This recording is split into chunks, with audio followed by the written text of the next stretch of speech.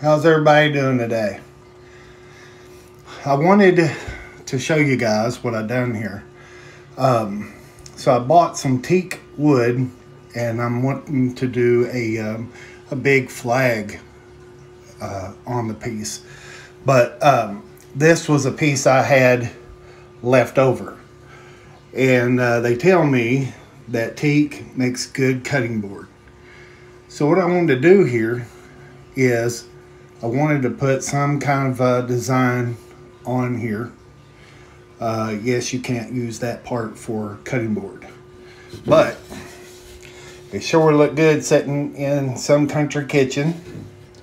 Now you take and get you some tongue oil or something and put on this, and it would make a awesome cutting board.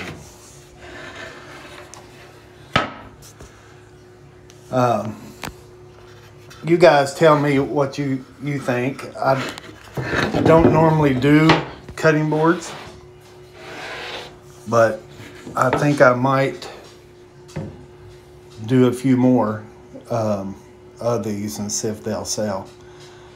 So